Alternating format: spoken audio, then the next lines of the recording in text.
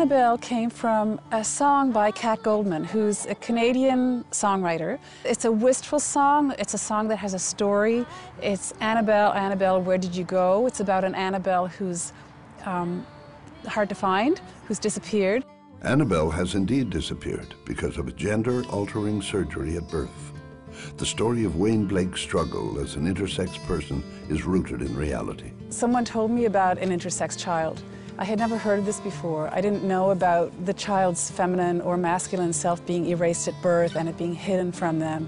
So once I heard about one child like this, I started to find out more, and I, departed from the original story and did research and found out that this is really common.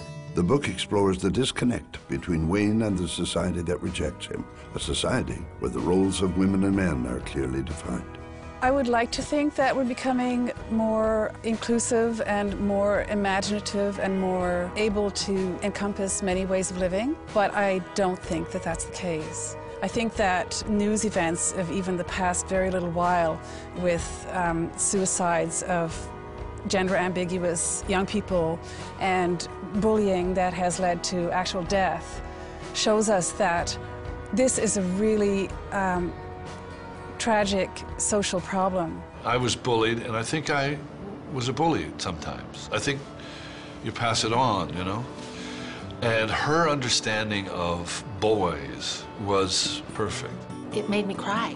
So that's always, that doesn't happen very often.